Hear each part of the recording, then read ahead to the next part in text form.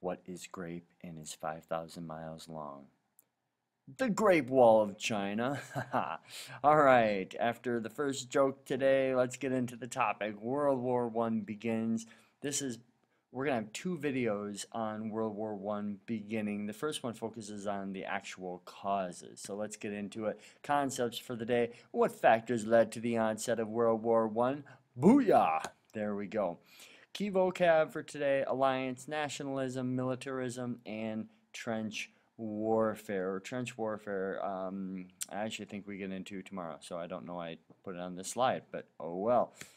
The causes of World War One, and generally there are four causes brought up by most historians as to why World War One began and why it was ready basically to explode. Europe, that is, was ready to explode. And the first one is nationalism. This is a time around 1914, which is the year World War One begins. This is a time when a lot of nations are really getting into the idea of believing in their country, that their nation is best. And we just got done talking about imperialism. It kind of goes along with that idea that cultural superiority. Um, every European nation thinks that they are the strongest, or they are the best, and it's going to play a big role in why World War One does begin.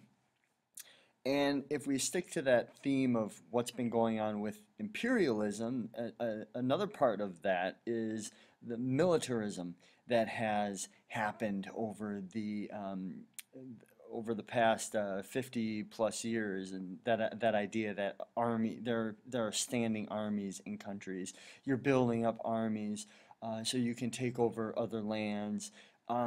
So having big militaries ready to fight is also going to play a role in why World War One begins. And then if we once more stick to that idea of imperialism, imperialism in general is one of the main causes of World War One. But here we can talk about the economic aspect of it. This Because so many countries are looking for that land. Well, again, why are they looking for that land?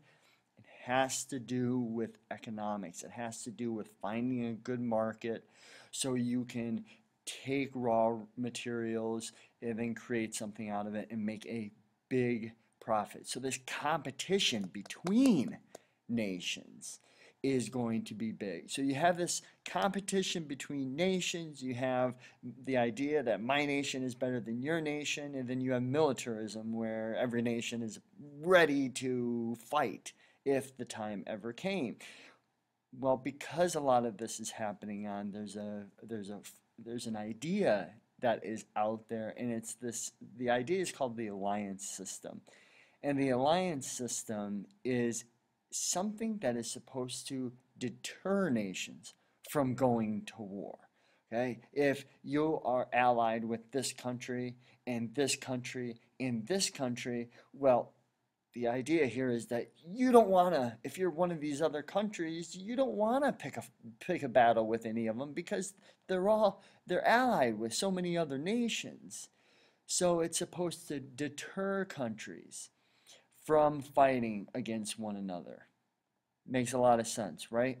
Well, that is going to be problematic. As you see, it is a cause of World War One.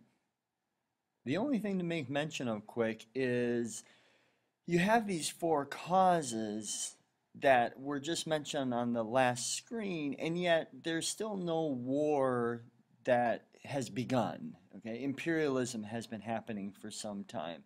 Militarism, nationalism, those are ongoing. The alliance system is in place, but there's no war. So something needs to get everything started to have these dominoes kind of line up and fall down, get knocked down. And that something is going to be the assassination of the Archduke Franz Ferdinand. Okay? He's heir to the Austrian throne, and when he is assassinated, that is going to really kind of set off the alliance system. Instead of the alliance system being in place and stopping countries from attacking one another, it has the opposite effect.